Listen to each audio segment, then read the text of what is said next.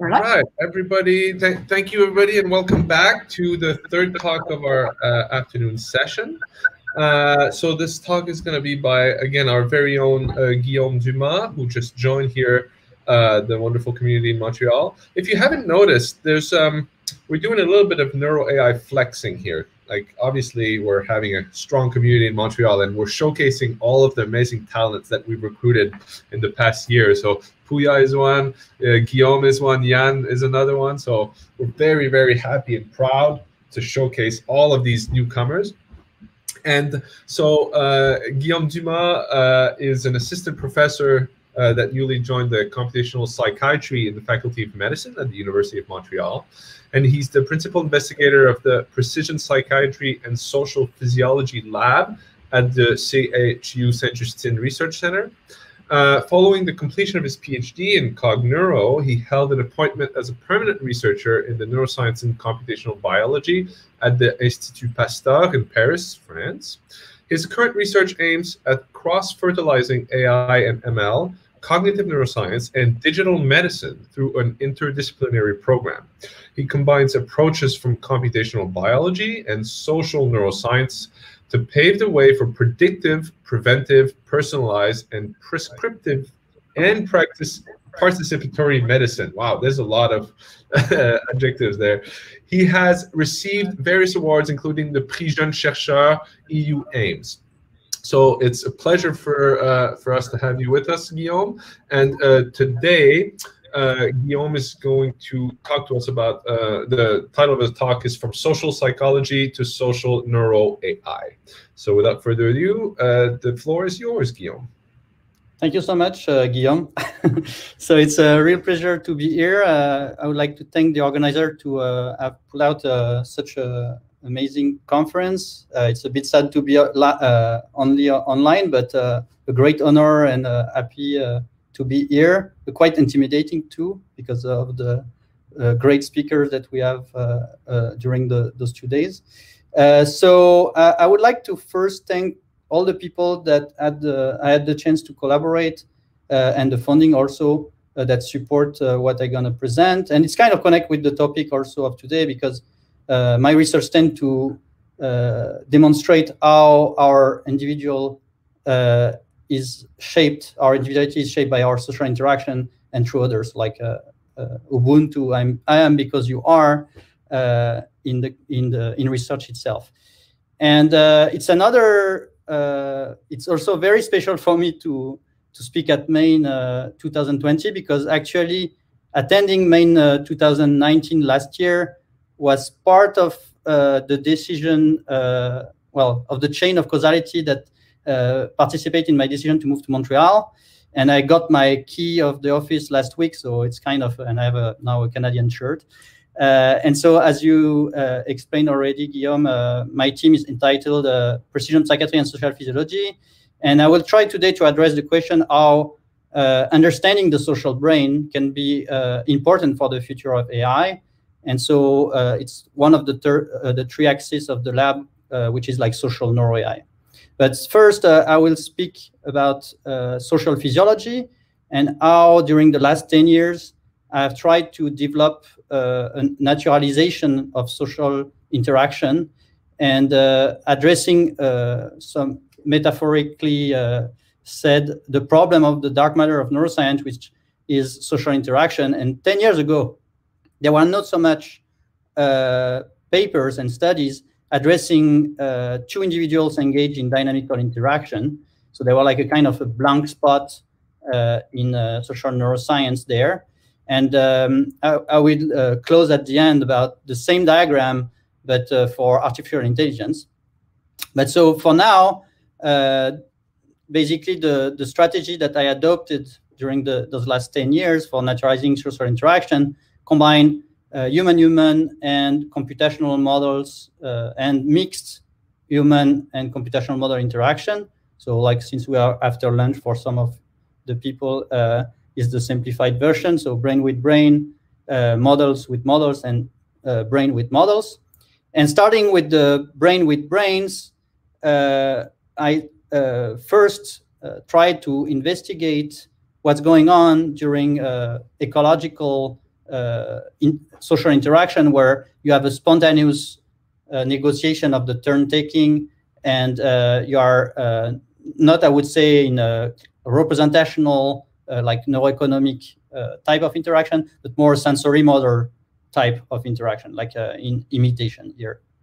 And so by recording the two brains during this social interaction, we were able first to demonstrate something that may appear obvious to most of you, that actually social interaction is categorically different from social perception, and that actually our brains react differently and are active in a different way depending on the role that we are taking in a social interaction and the context this interaction unfold.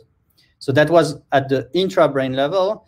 And at that time, so it was my PhD project, I had the chance to be in a lab that pioneered the metaphor of the network for the brain with like this famous paper of Francisco Varela, the brain wave, where they were comparing at that time the brain as Napster. So it was already a peer-to-peer kind of metaphor, and showing how synchronization between cell assembly could be a functional mechanism for information integration.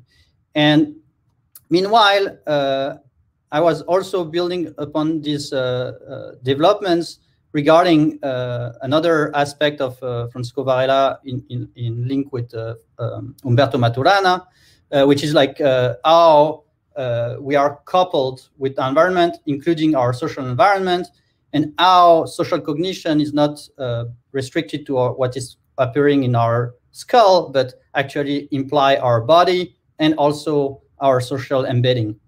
And building on those conceptual aspects, we design also inter-individual analysis, trying to get neuroscience at the interbrain level. And we were able to demonstrate interbrain synchronization during social interaction. In that case, during this spontaneous imitation involving nonverbal hand movements. But over the years, so it was quite hard to publish because it was sort of a new type of neural correlates. But after years, we have been also demonstrating that this kind of marker can be observed in also verbal interaction, and our language can help synchronizing two nervous system during social exchange, and how those interbrain synchronization are modulated by the task, by the familiarity between the people, and even in the case of arrhythmic interaction, because one of the issue was that to what extent doing the same behavior in a rhythmic fashion would entrain the two brains to the same rhythm, and so basically how spurious those synchrony were. And we show with Pavel Goldstein and people in Israel at Haifa, how actually even with affective touch, which is totally arrhythmic, we can have this physiological resonance between people, and how this marker is indicative of also phenomenon like pain reduction based on affective touch, which was very interesting to show. And so overall, this kind of show how beyond just the individual cognition, we have this coupling in the social realm. And a big question, and I was super happy to see a philosopher implicated in Main 2020, because in this paper with Meryl Fairhurst, we try to conceptually and use philosophy to also discuss the potential source of spurious factor of this synchronization. We are measuring simultaneously similarity of dynamics, because we are measuring brains, and so they tend to be similar even without interaction. And this similarity can be unfolding at the biological, at the behavioral, and also at cultural level. But also we are measuring exchange of information through communication, whether it is unidirectional or reciprocal. And the problem here is that as actually culture is shaped through communication between different agents, but it's also through our neurobiology that we are able to communicate with others. So they are like this double constraint between this similarity and communication. And so that was for more like the physiological aspect, which is connected to physiology in the sense of Claude Bernard, which is to, instead of looking at a specific scale, try to have a systemic understanding of a function. Now I will try to move to more computational-oriented work associated with my IVADO mandate in Montreal and what I want to develop actually at Mila, and how we can use this social neuroscience towards artificial intelligence. So it starts with social computational neuroscience, and with the first paper simulating two brains in interaction. For that work, I took what's called the connectomes, which is how you reconstruct based on DTI, so tensor imaging of fibers that connect brain area. You can reconstruct the anatomical backbone of the brain. And interestingly, you can use that to simulate brain at the individual level, but the beauty of in silico work and computer science is that you can copy-paste your metrics and you have two brains for the price of one. And here the idea was to already try to address this question of factor of similarity and exchange of information by investigating what is the impact of anatomy in the inter-brain synchronization that we were empirically observing. And so we create in silico these two brains and connecting the motor region of one brain with the visual region of the other brain and vice versa, creating this sensory motor loop between the two brains. And to be able to compare those virtual brains with empirical data, we had to go at the scalp level. So using Brainstorm at that time by Sylvain Baillet, we were able to do a forward modeling that moved from the cortical level to the scalp level and generate fake EEG signals or virtual EEG signals that we can compare to the real data. And actually, it was quite performing well. So at both phase locking value within brain and hyper phase locking value between brain, our simulated data were quite a fit with the real one.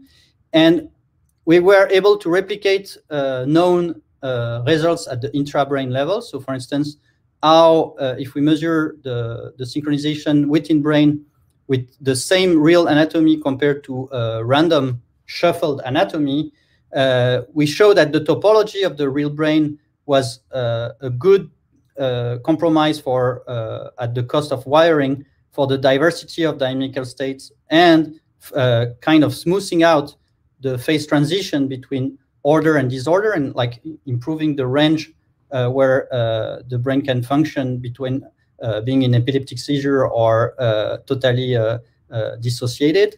And actually, it echoes well with the work of Daniel Bassett, of course, and also recent work at Mila with Laura Suarez, Guillaume Lajoie, Black Richard, and Whatslab Music. So here, it was at the intra-brain level. But so at the inter-brain level, what we show is that actually the shape, the topology of the anatomy of the individual brain was facilitating the resonance between brains. And so beyond just facilitating integration of information within brain, the human connectome tend to facilitate sensory motor resonance between individuals. And you can see in the diagram that actually by shuffling the anatomy, we still have a spurious residual synchronization. And what's interesting is to actually measure the difference between the upper right part of the blue curve and the left point of the blue curve, which is the amount of synchronization related to the coupling between the brains. And so when we normalize by even the intra-brain coupling, so within brain phase locking value, we show that the real anatomy indeed potentiates this synchronization between individuals, even compared to having the same structure but randomized. So it's not the fact that the two systems share the same topology. The topology itself of the real human brain has an effect on this resonance.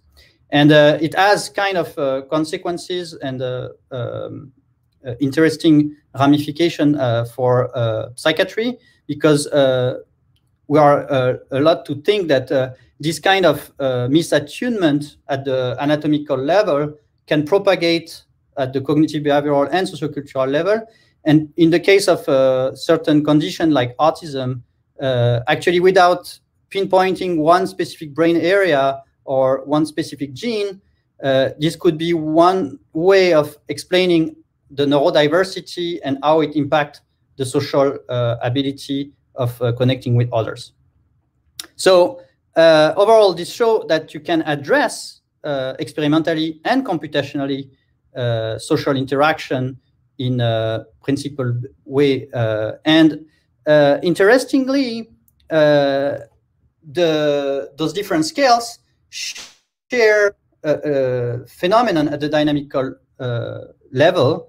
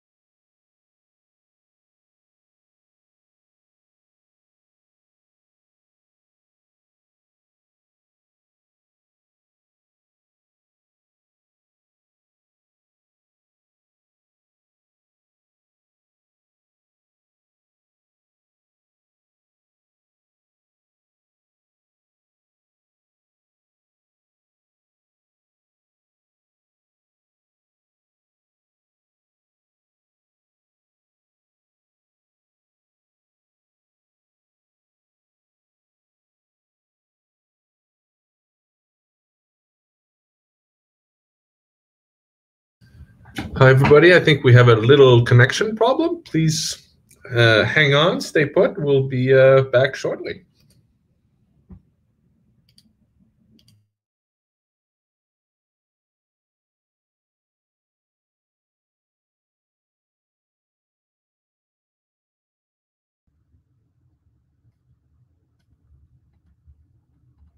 Hey. Did it disconnect? Yeah, you look great. And what slide did it stop? Did it stop? It stopped maybe like 30 seconds ago. So at the dynamical system glue? I believe so, yes. Like that? Yeah. Okay. So we are live again? Yes, we're live. You can just carry on. Yeah, sorry, the web jumped.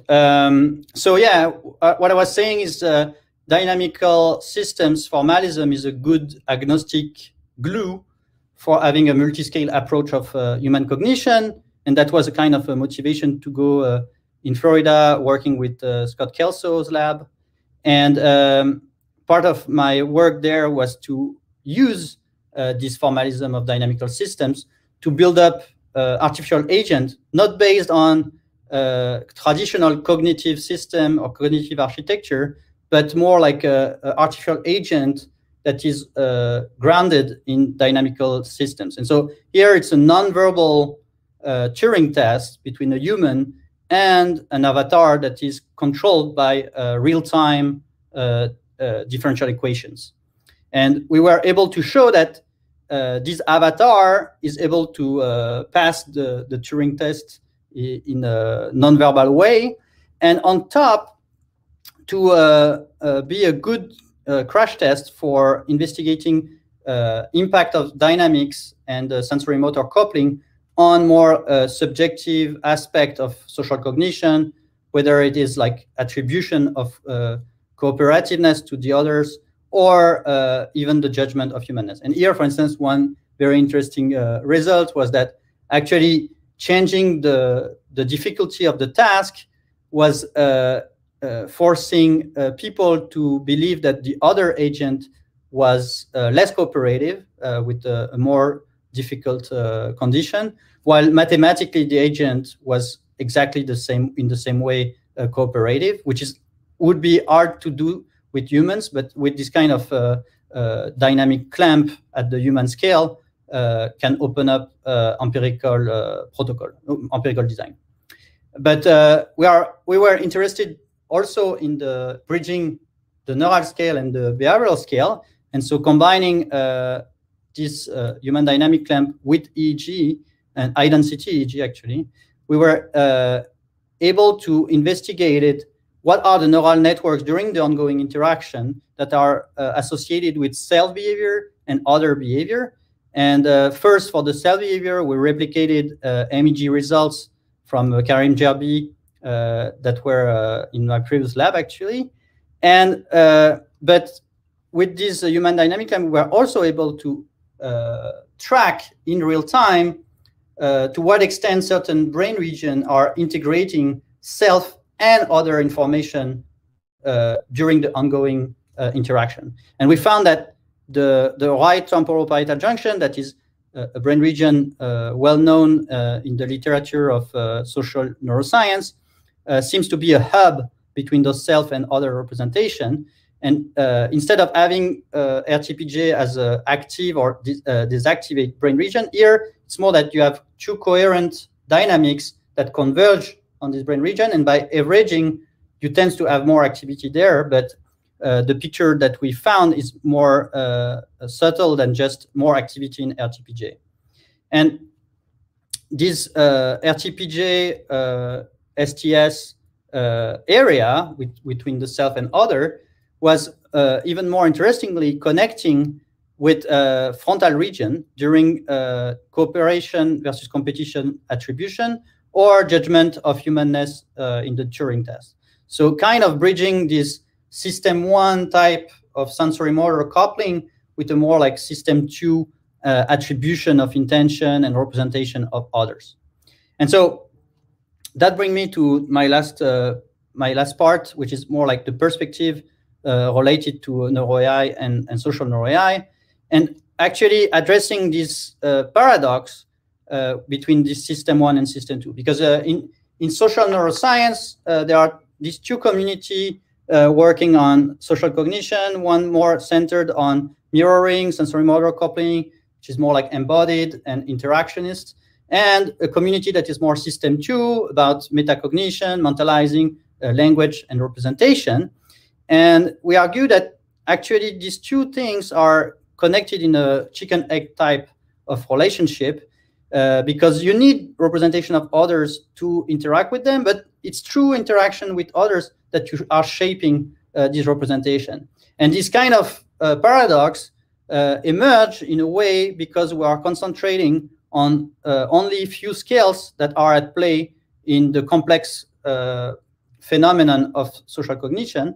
And if we take that in the case of psychiatry and how the National Institute of Mental Health tends to create a grid of interpretation of or more dimensional approach of cognition, we are here just integrating behavior and physiology, while there are many other dimensions such as genetics and cellular scales and the social level above that are also to take into account. And computational psychiatry is a good way of seeing the bias, because we can see in these research domain criteria how behavior and cognitive systems are where all the papers are.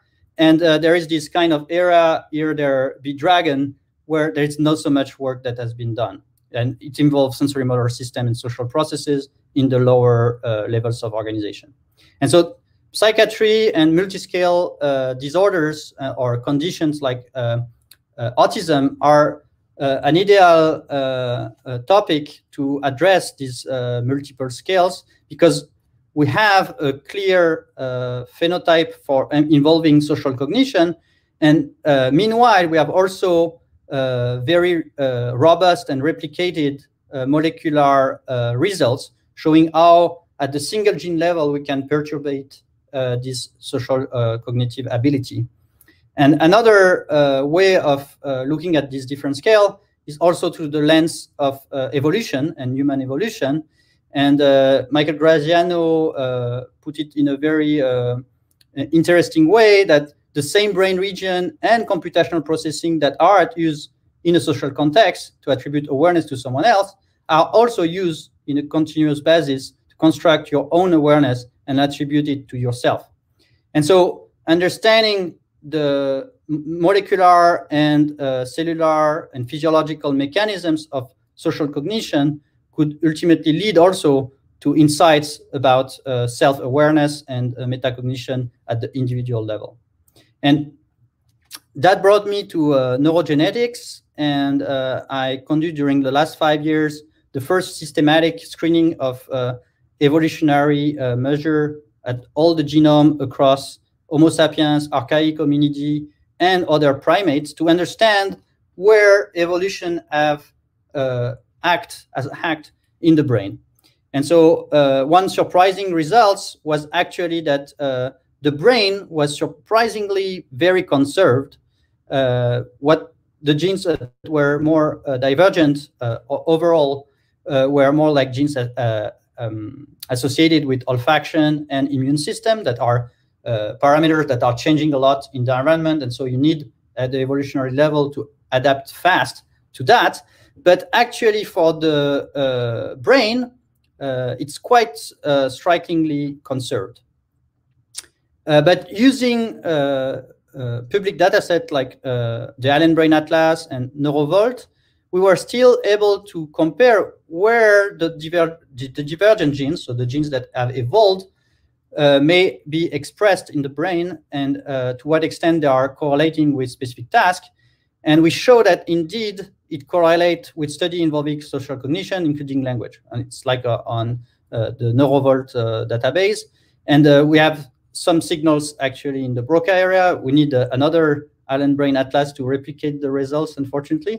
But it's interesting to see that already overall genes that have evolved in Homo sapiens tend to be expressed in the same brain region that are activated during social cognition. But as I say, a striking results was that the brain overall is quite conserved compared to the rest of the body. It's actually one of the most conserved organ in the body. And it may be imputable to the synapse because one does not touch synaptic function. Basically, the synapse is a very old molecular mechanism, and you can break it very easily. And most of the core genes implicated at the synaptic level seems to be super conserved. So we tried to have another lens by using the Allen Brain Atlas again and find out where in the sub-region of the nervous system evolutionary pressure could have been at play. And we show that actually the cerebellum, which is a bit underrated in neuroimaging, sometimes it's even cropped in a fMRI study. And some people would even say that cerebellum is just a way to avoid the head to fall forward. But actually, there are now growing interest in cerebellum and showing how it's implicated in also social-cognitive tasks. And at the evolutionary level, those results are also baked by paleoanthropology and amazing work with Dumas and Hublin and Gunz on how the cranium of recent Homo sapiens were actively changed at the cerebellar level. And so by zooming even further, we actually pinpoint at the single cell level that also the genes that were actively diverging in Homo sapiens were genes implicated in micro and macrocephaly, so morphogenesis associated genes. And interestingly also, it was not a question of just having more cells or more layers like some would have argued that artificial neural network would just need more data and more layers. Here's really a more complex picture, implicated specifically certain type of cells. And I would finish on that because it connects with Jean-Pierre Changeux work before even he developed with Stanislas Dehaene the global neural workspace theory on synaptic epigenesis and how the combination of features that we see in evolution implicated both developmental expansion of the cortical layers and prolonged postnatal brain development, that these changes are also associated with interaction with physical, social, and cultural environment. And so like we are really in the sandwich between this biological grounding that evolved, but we should not neglect this social and cultural environment where we are embedded, and that this extended neoteny in human allow to integrate even more. So this is the last slide. I would say that I reuse the diagram for social neuroscience and social interaction, but this time for AI, and saying that maybe social neuro-AI, beyond helping for instance, in robotics with imitation learning or in multi-agent reinforcement learning scheme, can represent an interesting road to understand how we are building our own cognition in regard to interaction with others. And beyond that, to support to flip this problem of artificial intelligence and consciousness by trying to make machine more aware of other people, maybe help making machines aware of themselves. So thank you very much for the attention. Thank you, Guillaume, for the fascinating talk. This was lovely. So we have a little bit of time for one or two questions, so we'll jump right in. So the first question here is from Paulo Barazza, and it goes as follows. How can you empirically show that brain-to-brain coupling is not just an epiphenomenon? Okay, so, well, that's a very common question. I would say that using computational models, as I show in the talk, you can see that there is different layers of similarity that can be observed by interbrain synchronization, the similarity of the dynamics and the structure.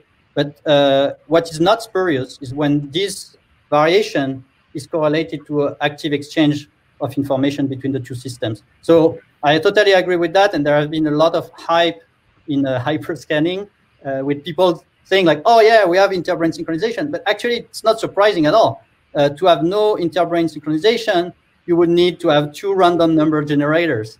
And since we are sharing our brain anatomy, at some point we are always synchronized with other conspecifics. Yeah, agreed. Okay, moving on to another question from Abhilash. Would you be doing any experiments with cooperative agents performing a task together, but their neural activity causally perturbed via, say, TDCS or TMS? And if so, what areas would you likely target? Well, that's a very, very funny question, because I'm actually using my startup package here to actually move from correlational to causal and stimulation, and that's the next step actually, to have hyperstimulation. There is like Giacomo Novembre, for instance, that have started to investigate that and show that with using transcranial alternative current stimulation, we can have a causal impact of inter-individual coordination. But so that's, yeah, with moving from 2 to 3 and more, plus the causal level, that's the two next frontiers to me. Lovely. That's exciting. All right, so maybe one last question here from, let's see, from Karim, just based on the number of votes here. Awareness of others inherent to social interactions is key to developing your own concept of consciousness, not only self-consciousness. Does this mean we can forget about conscious machines, or we should be trained in society's machine multiple interaction agent Oh my God, what long questions. Actually, I think you actually touched on that in your last slide, right? Like the idea of Yes. having machines that are aware of others, right? Yeah, that would be more like the Michael Graziano take, that we have the same biological makeup to understand others. And actually, from an evolutionary standpoint, it makes a lot of sense to argue that there is a lot of evolutionary advantage to deal with other behavior in the first place. And I would agree, I would even support that there is a kind of recycling or hacking of this mechanism for understanding other that has been hijacked through evolution to have self-awareness and metacognition about ourselves. And so that's why at the end, I'm kind of saying that maybe social neuro-AI would be a good way to make machine aware of themselves by first trying to make them aware of others. Yeah. Lovely. Well, on that note, which I think is very inspirational, we'll adjourn for a break. There should be a link that appears here for GatherTown, as usual, if you want to go and enjoy a little break with others. And we'll reconvene in about 10 minutes at 3:30 here Eastern Time for our final keynote from Dr. Daniel Bassett. See you all in a second. And thank you again, Guillaume, for the great talk. Thank you. See you.